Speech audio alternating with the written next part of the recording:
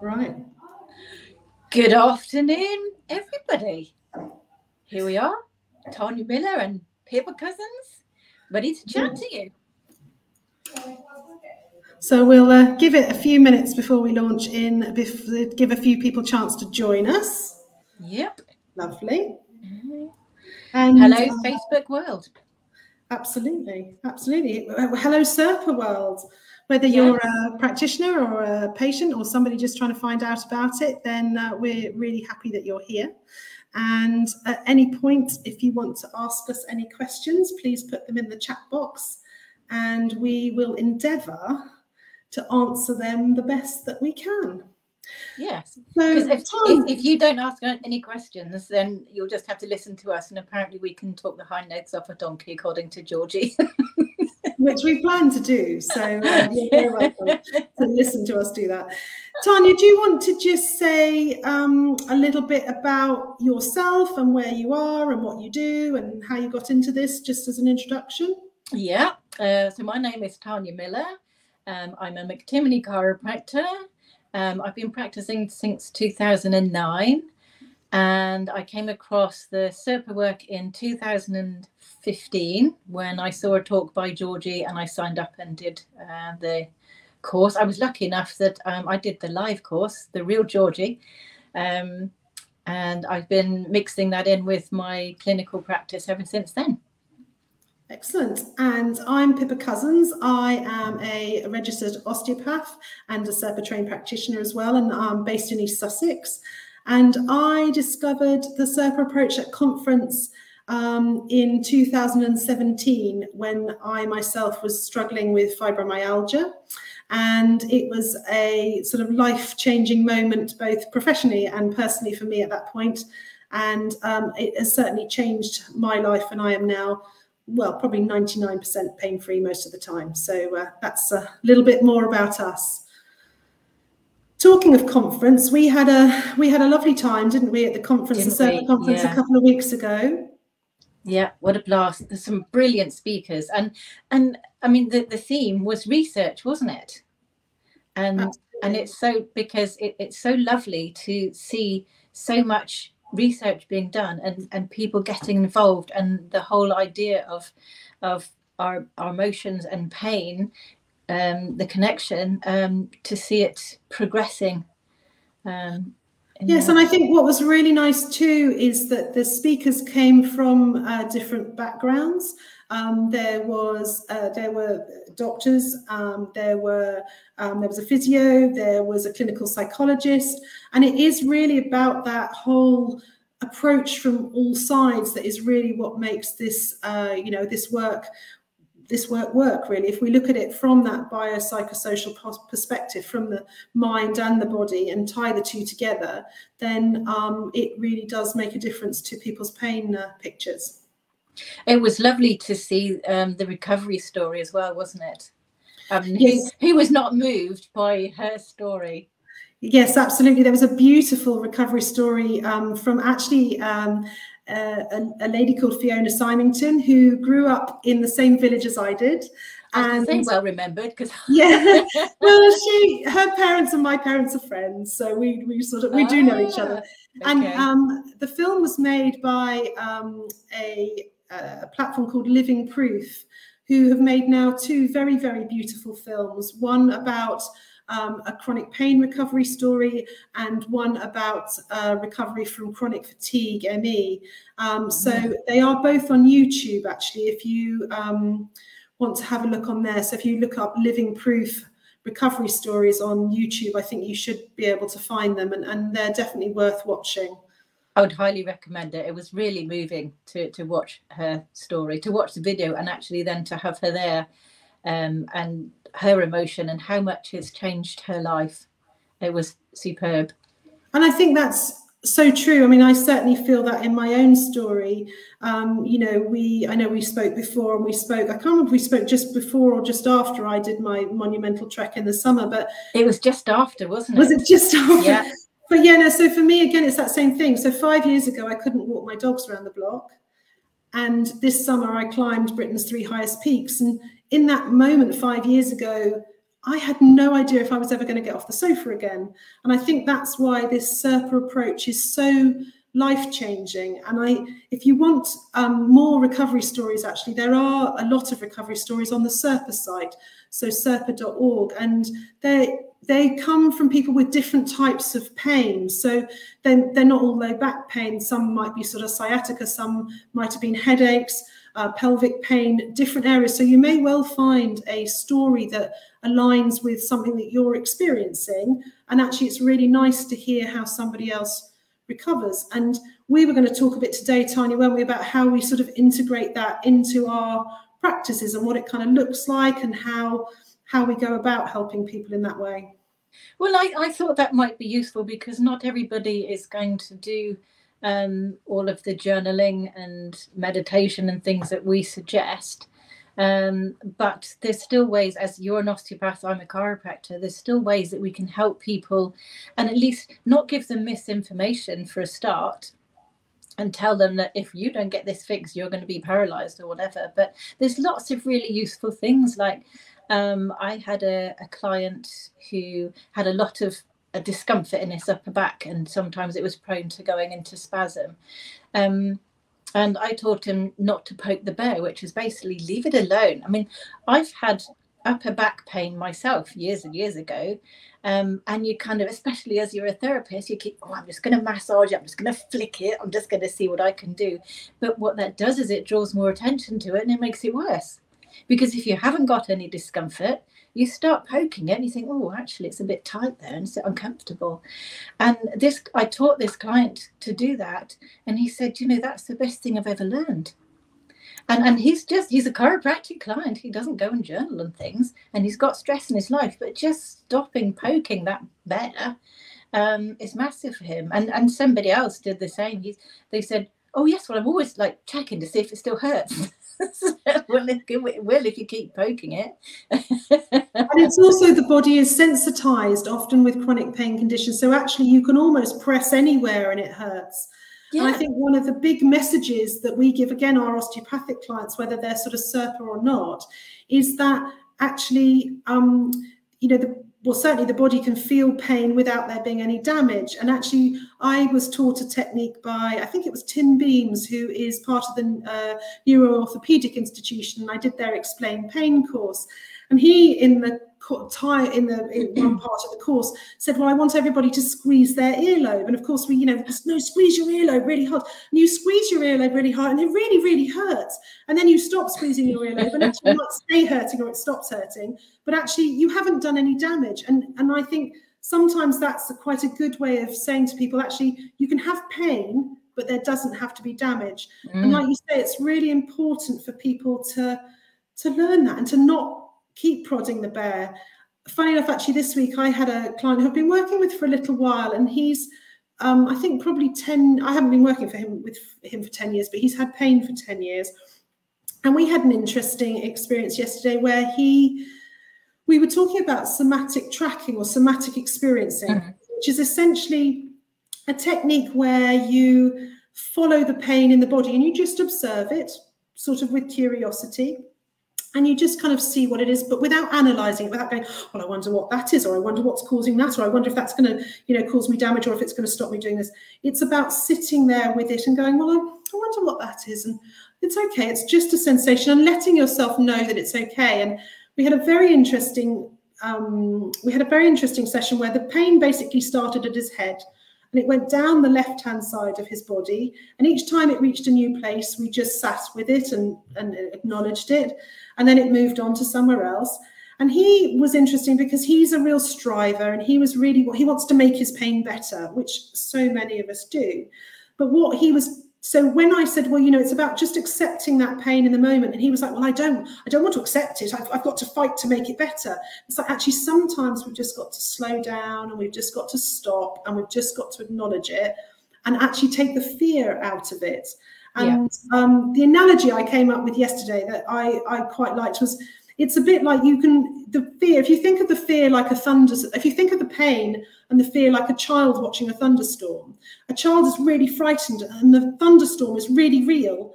And that's the same with the pain. The pain is real. It's not that you're imagining it, but actually how you react to it is important. So if you can imagine when you've got pain that you're comforting a small child in a thunderstorm and going, it's okay, it's a thunderstorm, but you're going to be all right. It is, yes, we can hear it and we can see it and we can feel it, but it's going to be okay. Actually, that starts to quieten our nervous system down and can reduce the amount of pain that we're experiencing. Something else that could be helpful is asking people if it makes sense that they've got pain, because sometimes, I don't know about you, but you get people come in and say, it doesn't make sense. I wasn't doing much. I just got out of the car. Or one of our classics is we get, well, I must have slept wrong.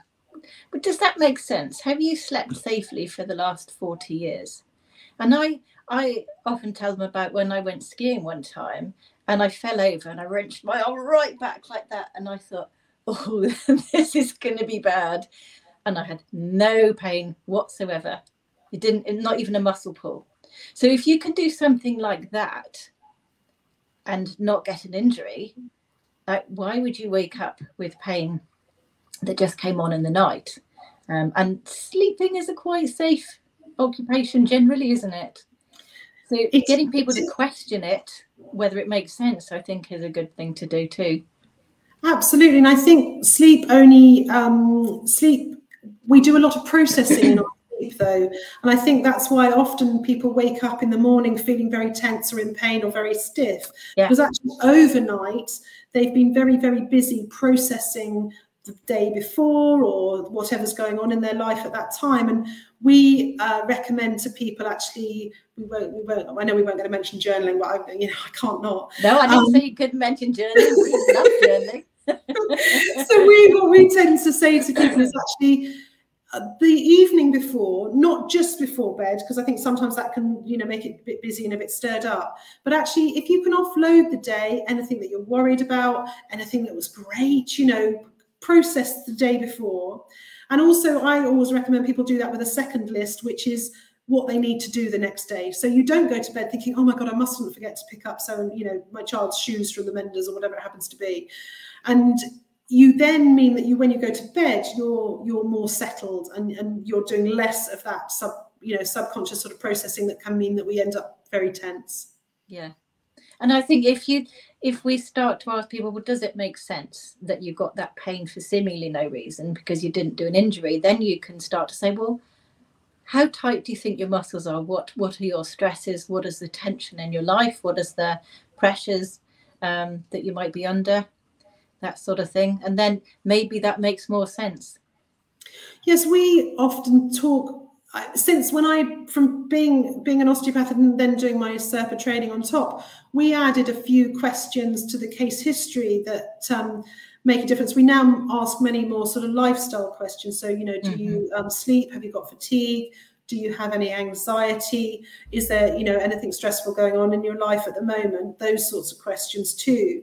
But also, I think one of the most important questions is asking people what else was going on when their symptoms first came about. Because essentially, it's like, if you can often attribute it to a physical thing. Oh, I lifted a box. But actually, you might have lifted that box, like you say, every day for the last 20 years, and it hasn't been a problem. So what was different that day? Oh, actually, in the week before that, we'd moved house, or actually one of the children was sick, or, we're worried about the bills, or whatever it happens to be. And I think, so it's just that asking that extra, what else was going on? And often people then go, oh, actually, well, we were doing this at the time. And it just starts to make those connections as to, again, trying to let people know that they can have pain, but it doesn't have to relate to tissue damage. Yeah, I think it's important for us as practitioners to try and encourage them that their bodies are resilient. And because I think it's always a shame if people say, well, I don't do this anymore because of X, Y, and Z. And they're fearful. It comes from fear, doesn't it? And it's important to keep reinforcing that their bodies are strong and resilient.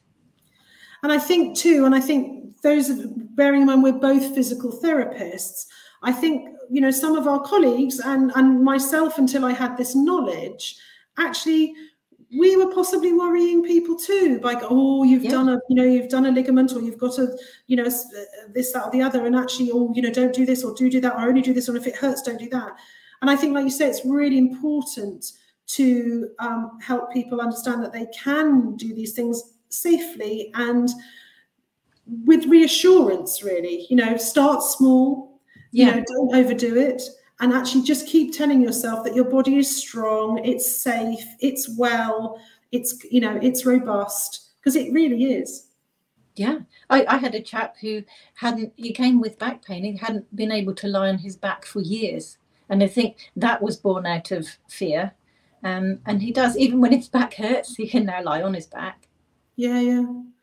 And I think the thing is it's interesting too, because we talk about it as if it's just easy to separate the fear from the pain.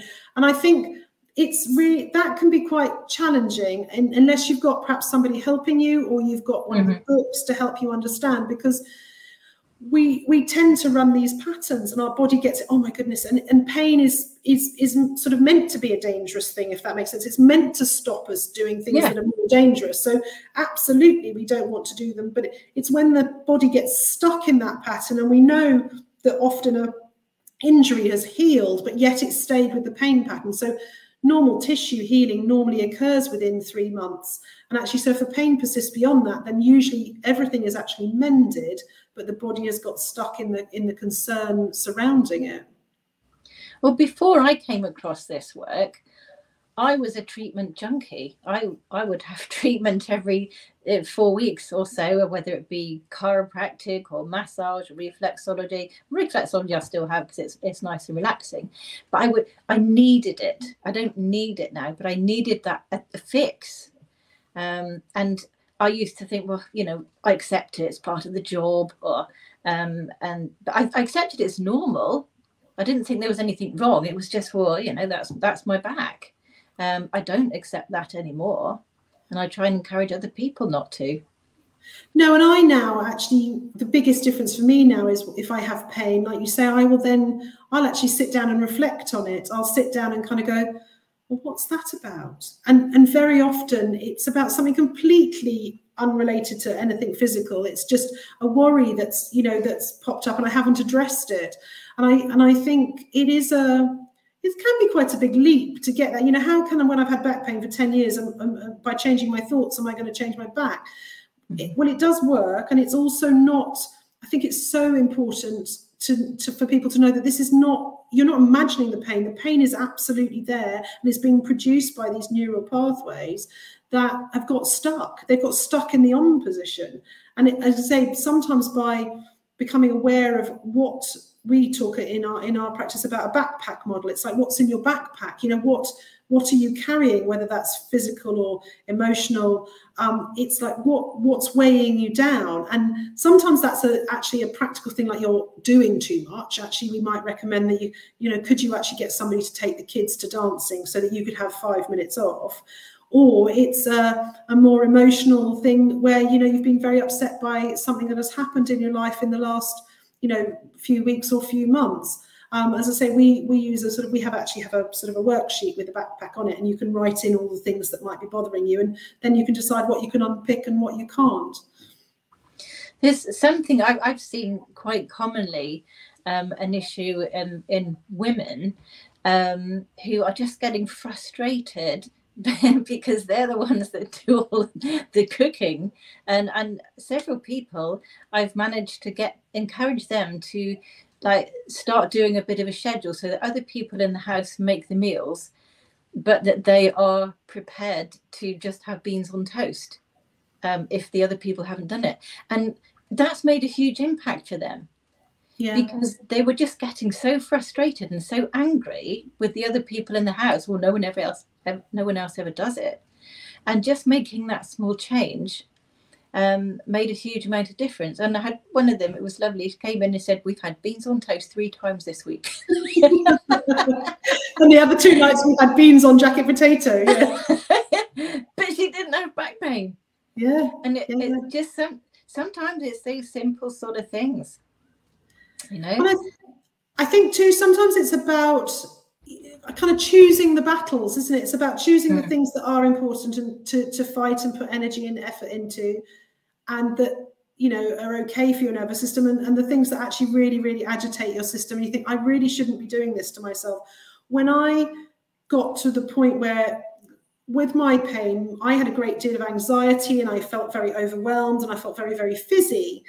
And actually, when I got better, and I had less of that, what I found was that when I then started to do something that pushed me back into that place where I didn't feel comfortable again, because I could kind of listen to it and feel it better, I then thought, actually, that's the thing I'm not supposed to be doing. So it is, again, coming back to that listening to our bodies, not just listening to the thoughts in our minds that are telling us that we must do this, that, and the other. It's about listening to our bodies. Definitely. And so what do you, if you have people in your clinic and they say to you, they come to you as an osteopath, yeah, and they say, why have I got this pain? Why is this happening? What's your kind of answer that you use? I think it depends on why they've come in. But if we're talking about a patient who's come in, you know, with a persistent pain situation, a chronic pain situation that's been there for a long while, I would certainly, I think, when we take our case history, we explain that, you know, pain is not always related to injury or to tissue damage. It can be related to the way that the nervous system is functioning. And then as we ask more questions about what, you know, what else is, as I say, going on in their life currently, or what may have been stressful situations in their past, even as far back as childhood, then we start to get a picture of whether we're dealing with something that is just, I was going to say purely musculoskeletal, but actually I don't think I'd ever use that term anymore. I don't think we ever have anything purely musculoskeletal anymore. But it is that looking at it and saying, well, you know, definitely what we feel is that there's a tension in the muscle. There's definitely tightness, and we feel that, and the body doesn't feel like it's relaxing and it feels very compressed. But we know that the cause of that is not necessarily coming from the muscles, it's coming from the nervous system. So it's like this neuromuscular thing. So we then say, you know, there is a lot of understanding now about the fact that actually pain can be being produced by the nervous system, and we then explore what else might be going on, as I say, that might be relevant. How about yourself? Is there a particular way you address it? I tend to, like, as a short version, I say life. Life happens to our bodies is my quick answer. I mean, obviously, if there's a little bit more going on and they come in as a new client, and you can see that there's some stress issues, might mention, well, have you thought about them? They might be connected. But if it's someone that I've seen before and they're not really open to anything in the mind-body direction, I might just say, life happens to our bodies and we hold tension in the body. What I can't say anymore is, well, you've got a very wonky pelvis and probably you sat down too long, or you've been driving too long. And I can't do that because it doesn't feel authentic. No, and as we've said, the body's actually really robust. And when you were saying that, oh, you know, your leg's too long, you mustn't drive. It's like that thing of like driving with your wallet in your back pocket. You know, driving with tension in your pocket is producing rotation in your pelvis. And you know, it's conceivable that it may be an irritant and a trigger, but actually I think, you know, our body's incredibly robust. You know, you could probably sit rotated on a chair all day if you weren't sort of stressed by the fact you're having to drive from one end of the country to another for your job or whatever it happens to be. Yeah, I remember someone saying, well, I think it's the position I'm sitting at when I'm at my laptop, because I sit cross-legged on the floor. And what it turned out that they were actually working from like 6 o'clock in the morning till 1 o'clock the following morning. And I said, I think it might be how long you're sat doing that for. So, yeah. Has anybody got any questions? We're very happy to answer very specific, well, we hope we can answer very specific questions. As I say, do pop them in the chat box, or the comment box underneath if you'd like to ask us anything. Have we got some people listening in, Pippa? We certainly have got some people listening in. Either that or they've just plugged us in and they've walked away. I'm not sure, but we're hoping that we haven't frightened them away at this point. So I think, as I say, for me, we have a lot of patients who come to us still as osteopathic patients, if that makes sense, rather than SIRPA patients or mind-body patients or chronic pain patients. But actually, what we're finding is that whereas you would talk about, as I say, a chronic pain condition having been there for more than 3 months, we're actually seeing people coming in who've perhaps only had pain for 2 or 3 weeks. But actually, when we ask them the same questions as we would ask somebody in a chronic pain scenario, actually the factors are still the same. They're still saying, actually, gosh, my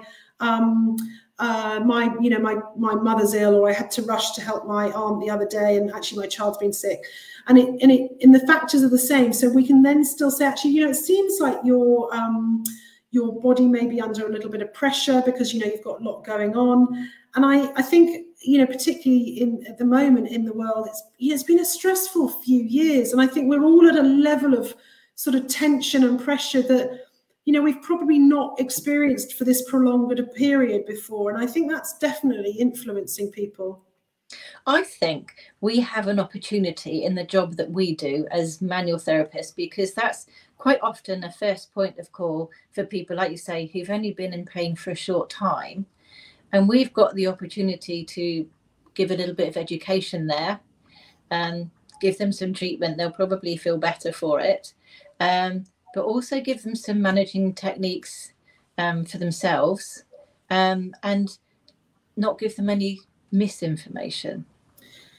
Yes, and I think, and for me, that's particularly about making sure that we don't have any scary language. One of the ladies who told her recovery story, the other lady who told her recovery story at the conference was saying, I think that I can't remember the exact description. She said that an osteopath had told her that her sacroiliac joint was, I can't remember, she said wobbling all over the place, and that she mustn't.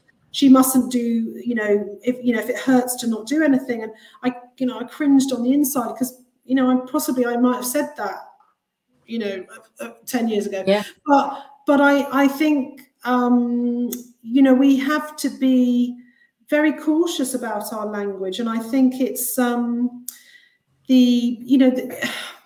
that's so important. It's so important that we can help to reassure people. We've had a couple of comments, Tania, that I will share. Poor Tanya's in the dark. She can't see the text. I can just give her a little bit.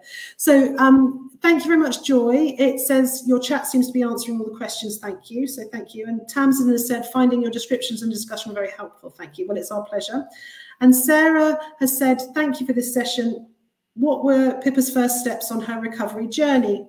Oh, yes, let's hear about your journey. Yeah, so my recovery journey, it was interesting. So there are people who read the books on the mind-body approach and almost get instantly better. It's rare. It's not something that's necessarily going to happen, but there are people who sort of, read one of John Sarno's books like The Mind-Body Prescription, or Georgie's book, Chronic Pain, Your Key to Recovery. And actually they then feel like a whole load better. Very, very, the pain dissipates very quickly.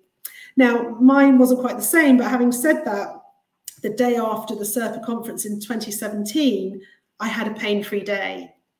And it was like, oh my God. It's a miracle. It's a miracle. I thank God. Yeah, well, exactly. But it was an interesting thing where it definitely, I think because something had sunk in, something was like, oh my God, people actually understand what I'm going through. They can give it a name, they can give it a label, they understand the science, and they know how to make it better. And I think that gave me hope. And I think hope is an incredibly important part of this journey. In fact, it came up at the weekend at the conference where they were talking about the difference between sort of ACT, which is acceptance and commitment therapy, which is where you sort of go, oh, well, I've got pain, I'm going to live with it, I'm going to be all right, I'll make the best of it, which has some good management skills in it, but also with our approach, which is more pain reprocessing therapy, in that sense of there is hope. We have so much evidence now to show that people can get better, and actually giving that hope to people is really important. And well, obviously the science, but it gives them hope. So I then tried to get myself better after the conference, reading a book, and actually What book did you read? I read The Mind Body Prescription by Dr. Sarno, and I investigated online and things like that, and I got a certain way to being better, but I really didn't get better completely. So I actually went to see a SIRPA trained practitioner myself, and I had 6 sessions, and in each session there was definitely like a real penny dropping moment of, you know, something that really resonated. And some of that was, I think some of the key things was looking back at, one of the things we do as SIRPA practitioners is when we see a patient is we get you to fill in a questionnaire, and essentially it's quite a long questionnaire, but it was that one of the things my SIRPA practitioner said to me is, well, look at how well you're doing because you're still standing and you've been through all of this. And that was quite big to me. Yeah. And I think then also along that journey, learning to be kind to myself, to be kind of compassionate to myself, to understand that quite a lot of the stressful events that happened in my past were not my fault, and that actually just by striving and pushing through I wasn't going to make them better. So there was a deep understanding that came from going through that process with a SIRPA practitioner, and it gave me the tools and the techniques to actually not be frightened of my pain, and that was huge. I came out of the process not frightened, meant I could get back in the pool, I could get back walking, and I knew even if it hurted, I wasn't doing any damage. So that was what was your fear, that you would do damage? Or I think so. My pain in my low back literally felt like if I bent over, it felt like the muscles were going to tear off the bone. I mean, it was, you know, and as a therapist, a physical therapist, you kind of got that was the visualization I had. I'm like, if I move, it's going to rip, you know, literally. And I've also had been in that situation where I'd had an MRI scan and I'd been told that I got degenerative discs the whole way down my spine, which is to say, yeah, exactly. Don't do this. You'll never do that again. Actually, you know, it's irrelevant. So that was definitely my process. And I think, like you say, life happens. And so we still have to work at this. You know, sometimes, some days I'll still journal. Some days I have to do some visualization. Sometimes I have to kind of just sit and feel those emotions and kind of go, what is really bothering me? And actually, when you get it from your subconscious into your conscious by either journaling or visualization, somatic tracking, emotional awareness, you then know what you're dealing with, and then you've got a plan. We've had another question here from Laura. Thank you, Laura. It says, can issues non-pain related like chronic fatigue benefit from the same techniques? Absolutely. And the fibromyalgia. Yeah, fibromyalgia, but also the chronic fatigue that goes with it. So yeah. I, alongside my pain, had oversharing, apologies. Some irritable bowel, irritable bladder, reflux, headaches, TMJ pain, plantar fasciitis, hip tendonitis. So it's a whole encompassing, you know, skin irritability, couldn't control my temperature. So all sorts of things, but fatigue particularly, and anxiety. And I don't know if you were on the call right at the beginning, Laura, but we were just mentioning the Living Proof have just made a beautiful film, a recovery film about Fiona Symington's recovery from chronic fatigue ME. So if you went onto YouTube and look up Living Proof recovery stories, I think you'll find it there. Or if not, come back to the SIRPA page at some point and ask, and somebody will put the link. In fact, it's probably in the thread on the SIRPA page. It's been shared over the last couple of weeks, so you'll probably find it there anyway. So any other questions? Tania, you didn't particularly have a persistent pain condition? I had lower back pain and I had headaches. Okay. But I didn't think I had like a chronic condition. I just thought, well, headaches, part of life. Back pain, yeah. Funnily enough, the day that I met Georgie, she did a talk, and there were some other people that I trained with. One, I did my chiropractic course, and I remember that one of my colleagues said, "Oh, my back's never been so brilliant since I've trained as a chiropractor." And I went, "That's really interesting, because my back has never been so bad since I trained as a chiropractor."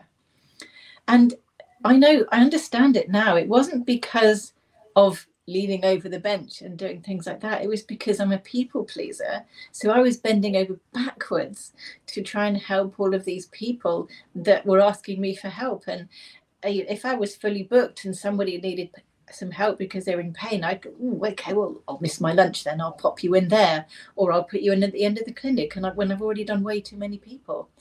So that was me not putting my own needs first, and it made my back a bit tight. So that was, I actually believe that if I hadn't have found this work, I would have burned out. Yeah, I think that's true, though, of a huge number of health professionals. And I think my wish would be that everybody knows about this work, which is partly why we do these talks. It's to get the information to those people who, those of you that need help recovering yourself. But wouldn't it be amazing if all your medical practitioners also had this knowledge? And that's why it's so lovely to see so many people at conference last weekend, because actually, if at that first port of call, you didn't get put straight on painkillers and you didn't get sent down a route of investigation before somebody had actually asked you all these questions about what's going on in your life, and then it would be a lot less traumatic for people, and then we wouldn't have to unpick it all later on. That's why I feel that we have a wonderful opportunity in the job that we do to prevent that. Yes. Because we can just plant a few seeds and not give any misinformation, maybe bust a few myths, and just off they go, and they don't turn into that chronic pain patient. Yeah. But I think also practitioners like therapists particularly attracts the people pleasers, because we want to do nice things, we want to nurture people, we want to care for people, but it does, like this job presses our buttons, doesn't it? When you've got someone who's saying, but I'm in so much pain, can you not do something for me today? And you think, I really want to help you. We want to push ourselves because they're pushing our buttons. I think that's true. So true, though, in the sense of often people who are experiencing chronic pain are in that same place. They're people who want to help. They're people who want to nurture and care for others. And actually, there's that expression about not being able to pour from an empty cup. And there's so many people who are experiencing pain who've got nothing in the tank. So they're either giving it all to others, or they've just completely run out. I mean, we saw a patient today who was in that thing. She said, how come I got to 50 and I got broken? It's like, you didn't get broken. It's just that there's so much going on. And, again, sort of somebody who's self-employed, running a business, masses and masses going on, young children, sick parents. There's, we're all under a lot of pressure, and you've got to sometimes stop and fill your own cup. I don't know if you've seen who, let me see who it was. Sorry, Laura asked about the fatigue. SIRPA, which I presume is our glorious leader, Georgie, is maybe listening in the background and has posted the link to the chronic fatigue recovery story. So that's now in this thread on the comments, if you can see them. So thank you, Georgie. I'm presuming it's Georgie. It could be somebody else, but I think it must be. Sit up, hey. Yeah, no, we're not. Whilst in the room. Has anybody got any more questions? Please, as I say, however random they might seem, or you want information about books or courses or approaches, or even want to ask what about a certain condition or something, please do ask if you want to. That's why we're here. So oh gosh, what else were we going to talk about? Well, going back to therapists and attracting a lot of people pleasers, I think this is something that could help a lot of therapists, because therapists tend to be people pleasers. We know that people pleasers particularly can suffer from chronic pain, and you probably know lots of your colleagues, because I see it in my colleagues, and I knew it was in me, was that I need this help, or I've got these problems in my body, or can anyone recommend something with this, because I've got this problem with my thumbs because I've been doing this work and blah blah blah. So it's like you say, we need self-care, and sometimes it doesn't mean that we have to go off and do all of the journaling and things, although we're a big fan of that. But but if we just look at how much are we pushing ourselves? And that goes across like so many professions, doesn't it? Is that we're just pushing ourselves and pushing ourselves. I mean, I used to work with a lot of people from one particular company where the ethos seemed to be, it was a competition to see who could be in the office first and who could work the longest. And not surprisingly, I was getting lots of people from there. So why do we have to push ourselves? I mean, I've done it myself, and actually I've pulled back over the last couple of months. I've gone, do you know what? It doesn't matter if I haven't done that. I'm just going to go and sit in the hot tub for 10 minutes. I think also, interesting enough, I think it's got worse that as we've come into this more digital age, I think, you know, everything's supposed to be so quick. Everything's supposed to be responded to so fast.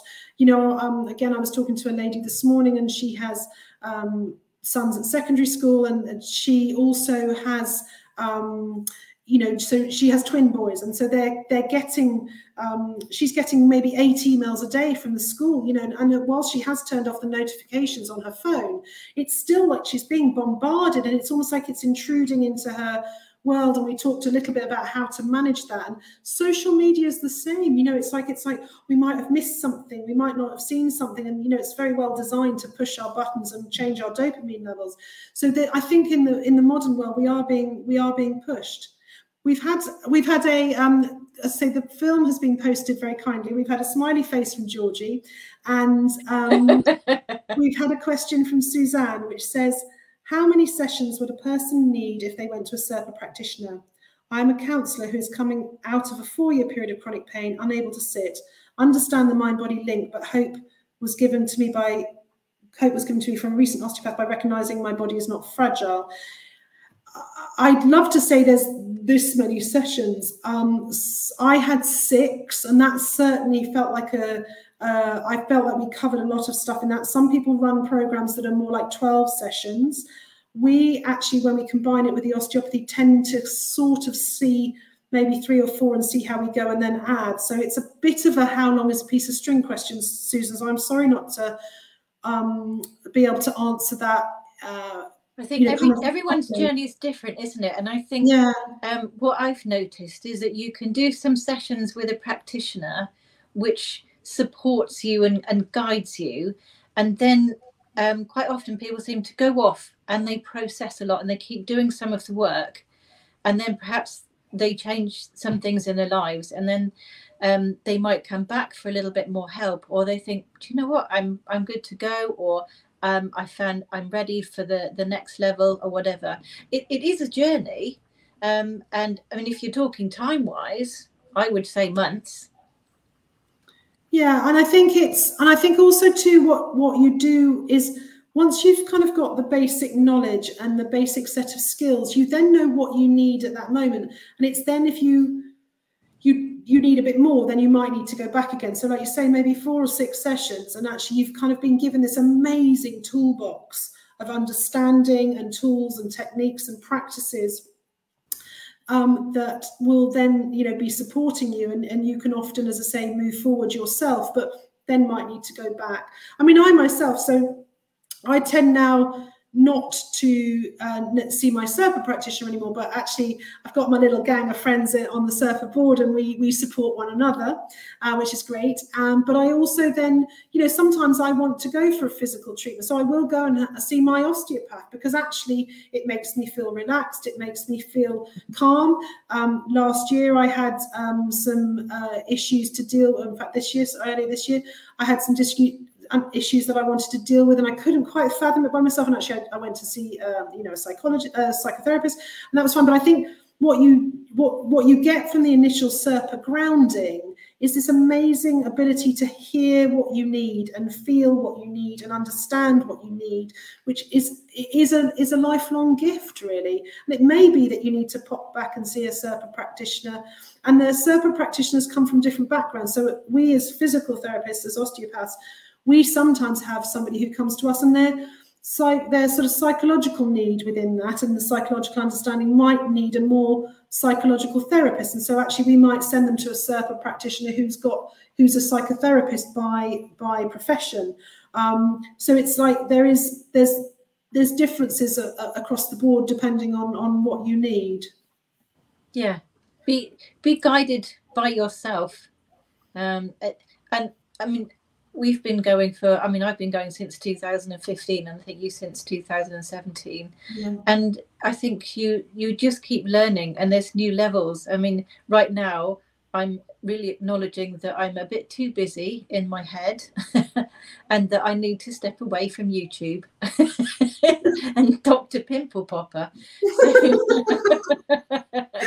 And you must only watch the very good Living Proof films about pain recovery. Yes, that one, obviously, yes. Obviously that one. I've realized, like, I mean, that's another problem, isn't it? We can be so addicted to our technology, and it's good to step back sometimes from those things. But I always say to people, we're our own journey, and it's not that we just do this work for a certain amount of time and then we're done and then we can just be like we were before. It's actually learning. I've had to learn my people pleasing causes me an issue, and my little tip for people pleasers out there is, if someone asks you to like, oh, are you going to do this, and you're about to go, oh yes, I'll do that, you go, I'll just get back to you on that one. Because people pleaser, we wouldn't be pleasing everybody, and then we get ourselves into situations and you think, oh, I wish I had said no to this. I have a phrase we use for people. I say, the best thing to say is, I'm really sorry, I don't have capacity for that right now. That's a really good one. Oh my God, they shut me down. Done. That's it. Sorry. It might be something that you want to do. So yeah, that's why it's good to kind of, oh, I'll just get back to you on that one. Yeah. No, so we've got about just over 10 minutes or so to go. So again, don't forget to put your questions in the let's ask them some questions. Like, if we got any people pleasers or perfectionists out there, or you'd like to share what their people pleasing does for them. Has anyone out there recognized themselves as a people pleaser? One of the first blogs I wrote actually was not quite people pleasing, but one of the first blogs I wrote was why I had to give up perfectionism to recover from fibromyalgia. Do you know what perfectionism does for me? Because I don't have everything perfectly done, but it stops me doing stuff because it's the procrastination side of it. That's my problem with it, because I procrastinate because I think it's not going to be good enough. And actually some of the pressures that we put on ourselves that produce stress within our body are those self-induced pressures. It's that negative self-talk and that I must do this, I must be good enough, I must. And I think that is something that in my journey I learned, that actually that self-criticism is that comes from not quite achieving perfection or being a people pleaser is actually, it's almost like somebody else is telling you off. It's almost like somebody else is giving you a hard time and you're doing it to yourself. And so even if you can just catch yourself doing that and stop yourself doing it, was a huge step forward, certainly for me. So, and it was, I think one of the things we at the conference again was when Dr. Dave Clark from the States was talking about how we get these personality traits, why we become people pleasers, and how sometimes that can be set up from, challenging situations in our early childhood. And I found that very fascinating. And then like you say, we become these personality, or we adopt these personality traits. I shouldn't say we become these personality traits, because actually we don't. Part of us is a people pleaser. So I think, it's not a bad trait. No, I mean, it's great when I manage it in my clinic. It's a good one to have, but it's what we've learned that keeps us safe, isn't it? In earlier days, all of these things. All put us on high alert. We've in a scenario where we've kind of felt that we've got to watch the situation. We've got to manage our behaviour to make sure we don't upset the apple cart and things. And I think that is, again, that we then can carry that through our lives. But that would be something certainly that if you worked with a SIRPA practitioner, they would very gently look into and see if you needed to explore it and whether that was part of your picture. Thank you, Laura, for the comment. It says, I recognise many of these traits in myself and I'm having many of the symptoms Pippa mentioned. I'm so sorry that you are, but I promise you, there's hope you can recover. And she says, this has been very enlightening. Thank you. So thank you very much for your comment. As I say, we just, I don't know, certainly when Tania and I talk, we just chat, and we try and do that in a way that is approachable. And you know, if you want to get in touch and chat with us more afterwards, or another practitioner, there are lots listed on the SIRPA page, www.sirpa.org, and there's lots more information there too, because it's, you know, sometimes this might be the first sort of exploration of your journey. It might be your first point of call, and there, you know, there are different practitioners who work in different ways, and you know, the evidence-based knowledge and learning is the same across the board, but people bring it in different ways. And part of it's about personality, part of it's about, you know, the practitioner that you get on with. So always do feel free to have a look on the SIRPA site, as I say, for success stories. And if you want to engage with a practitioner, many of them have a free discovery call, a free first appointment, where you can just get some more information and find out if that's somebody that you'd like to work with, or whether you're going to get on with them. So I'm just wondering whether, Laura, whether you've read Georgie Oldfield's book, Your Key to Chronic Pain. Was it Chronic Pain, Your Key to Recovery? Sorry, yeah. Georgie, got it. We're going to get another smiley face for that. It's a really good place to start. It's brilliant. I usually recommend that you've read that book before you come to us, because you're saving yourself a lot of time and energy and money if you read the book first. She's ahead of the game, Laura. She's all good. But hopefully maybe somebody else on the call hasn't, and that may be a nudge for them to maybe explore that. So right, we've got about 9 minutes left. So well, we're usually quite chatty. I'm sure we can fill this. Absolutely.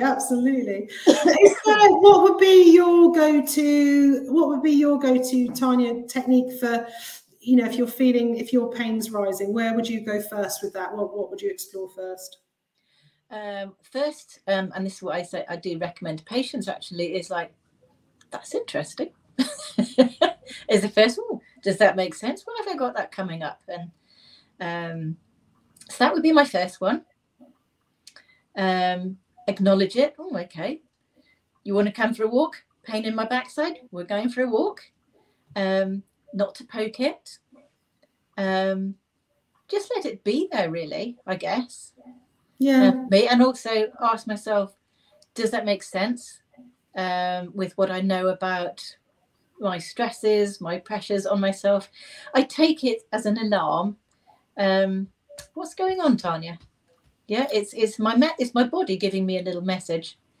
Something is not in balance. Yeah, but it's interesting that it's an alarm, like an alarm that would wake you up in the morning, rather than a, you know, great big blazing siren going, this is dangerous, this is dangerous. It's like, I'm going to just look at that with curiosity and see what it's trying to tell me.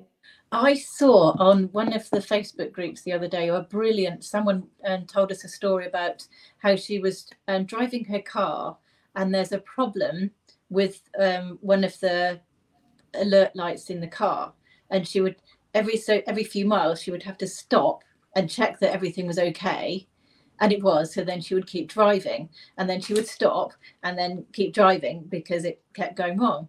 And she likened that to her pain, is that she didn't have to keep checking in. There wasn't anything wrong. It was just the alarm was being too sensitive. And I really enjoyed it. I thought that was brilliant. And it really helped her with her own pain. Yeah, no, that's brilliant. Yes, I think it's, one of the things I like is that real kind of just feeling into the pain and just trying to feel, you know, what possibly the emotion is that's attached to that, if that makes sense. And I think that for me is always quite an enlightening exercise to do, really, just feeling into it and actually just saying, well, how does that make me feel?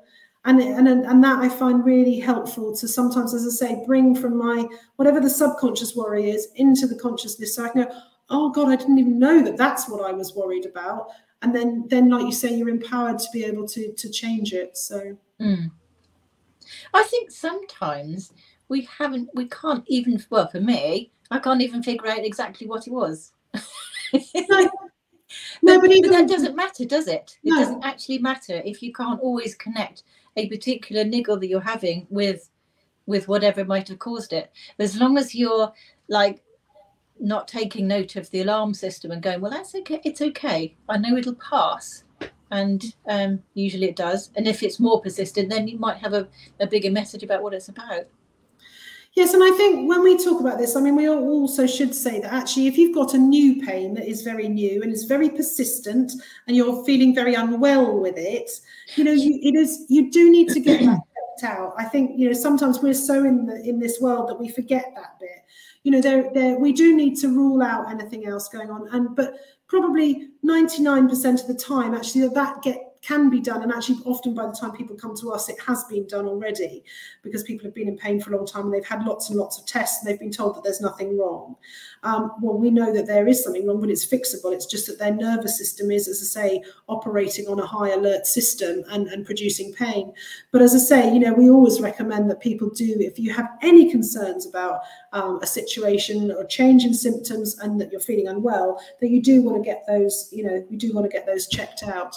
Well, I say to my patients, if you're not sure whether I can help, give me a shout.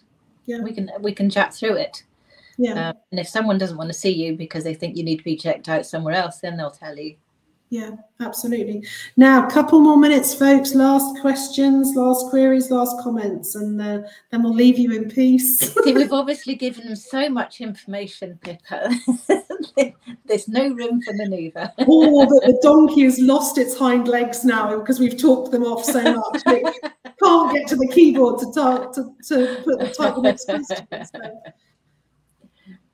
Thank you very much, Tamsin, for your message. She said thank you very much, and she'd enjoyed the session. So I sound a bit self-congratulatory, and I'm not meaning to sound that. It's just that Tania can't see the questions, so I need to pass them. I might add my own question. I might add my own comment to Tania to say thank you very much for this, Tania. I always enjoy doing these with you. We have a lot of fun. Well, likewise, I will add my comment. It's always a pleasure to chat with you, Pippa. You're such a professional. I'm not sure I'm about starstruck because this is the second video interview that you've done this week. Well, it is. Yes, that's not normal, to be absolutely fair. So we've had one more comment from Susan, who says, thank you, have read John Sarno, but we'll read Georgie's book. We do recommend Georgie's book, actually. It's a really clear book. It goes through it in a really sort of really well presented, a really good language. It's not a difficult book to read at all, and it brings things in sort of bite-sized pieces and gives you the tools and techniques. And of course, if you visit the SIRPA site, there is also an online recovery program on there if you don't want to specifically work with a practitioner. So there are all sorts of options. So I think the Sarno books are good, but there are more up-to-date books now, and some of the thinking in the Sarno books has changed, hasn't it? Yes, I think it's, and also the language and the understanding is a little bit dated, but it's useful. But yeah, I'd start with Georgie's book, definitely. Thank you, Lizzie, for your comment that says thank you, always interesting. Well, it's always a pleasure, and actually, well, if you want to see us again here, sign up for another practitioner chat in the next month. It might not be us, but you can always make a request. We could do requests. Yeah, we do requests. We sing, but we're not going to do that today, so you're okay. So. Yeah, we like to sing. Definitely. Excellent. And interesting enough, just on that final point, actually, one of the things is with pain is that actually joy is the antidote to pain, and play is so important. And if you did nothing else today for your nervous system other than find some joy, maybe by watching a funny video or playing with your kids or dancing in the kitchen, then yeah, try and find some joy every day. And we do, because we had a SIRPA Practitioner CPD weekend, didn't we, in June? And we did have some joy. I put a pink wig on and we all had a bit of a dance. And just because, it's so important to remember, we've got to bring balance. We need to indulge that inner child and play a bit. Maybe we should do our next chat on that. Maybe we should. Maybe we should have an hour. Can I wear my pink wig? You can wear your pink wig. I do the singing. I don't do the dressing up. We could maybe have a fun games, joyous hour sometime in the future. Yes, because it's not all about serious. It is actually seriously. You need to be having fun as well. Yeah. One of my clients went off and she said, "I'm going to buy an ice." She bought an ice cream on the way home, just because I told her to indulge her inner child. Absolutely, absolutely, definitely. You want to go and have a play with your inner child and do something really, really naughty. The other day we were out walking, and we'd been out walking for about 10 miles and our feet were really sore, but we heard a train coming, and the steam train was coming, and we ran to the bridge. Still wave, and the train tooted. Oh my God, we were just joy, absolute joy. So yes, we're at the end of our We're done, folks. We're done. And it's been lovely to have you here, and thank you very much. We've had a lovely time, haven't we, Pippa? We have had a lovely time, and Tamsin says she has a friend who does laughter yoga and loves it. Absolutely. Oh, fabulous. Yes. Yeah. Nearly as good as goat yoga. And on that note, we will leave you to it, and it's been really lovely, and thank you very much. Thank you, everyone. Cheerio. Bye.